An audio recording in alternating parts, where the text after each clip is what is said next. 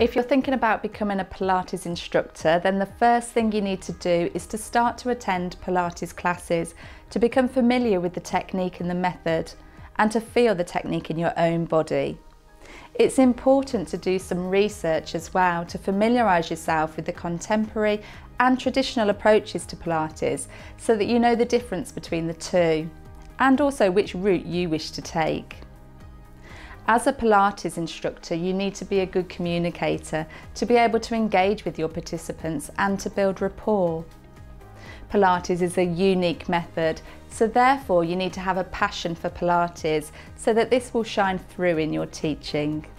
When looking for a Pilates course, you need to find a good quality provider that has the learners at heart and provides a good mix of learning from e-learning to practical days. With Pilates being so practical in nature, it's really important that you're able to analyse the technique and really break the movements down so that you fully understand the method. If you've done your research effectively, you'll know whether you want to go down a contemporary route or a traditional route.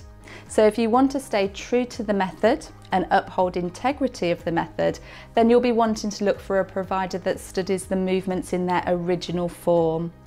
Future Fit Training look at the traditional exercises and how they can be adapted to meet the needs of the general public. Once you've chosen your course, you'll need to then get qualified. So it's important to know what kind of route you wish to go down, whether you want to specialise in different areas such as pre and postnatal, working with common orthopaedic conditions, or even older population. For example, there are many niches available for you to choose from.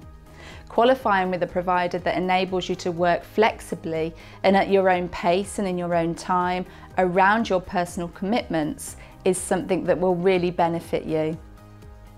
As a Pilates instructor, it's important to get insurance to teach Pilates to the general public.